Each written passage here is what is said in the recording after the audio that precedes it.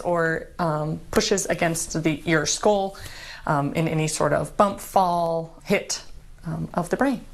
Some signs and symptoms of a concussion include nausea, vomiting, headache, dizziness, irritability, personality changes, and excessive sleepiness.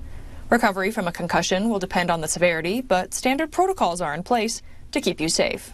If it's a mild concussion, usually we like to have the patient rest for at least 24 to 48 hours. We like to do a step-down type of recovery time frame where we say if it's an athlete, we have to gradually reintroduce them to the sports that they play.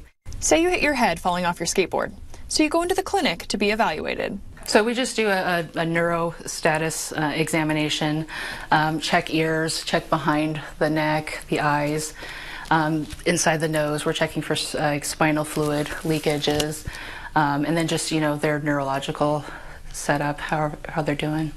For student athletes participating in sports, athletic trainers at both CMR and Great Falls High School have a district-mandated protocol to follow. So we use a program called Sway Medical, and we do a baseline test for all of our athletes. And then if they do come up with symptoms, so at a game, we can retest them.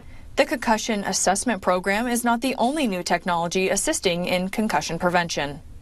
They have these things called guardian caps now to try and just reduce the amount of force that they're getting if they do take a hit during practice time. Participating in sports is not the only way a person can sustain a concussion injury.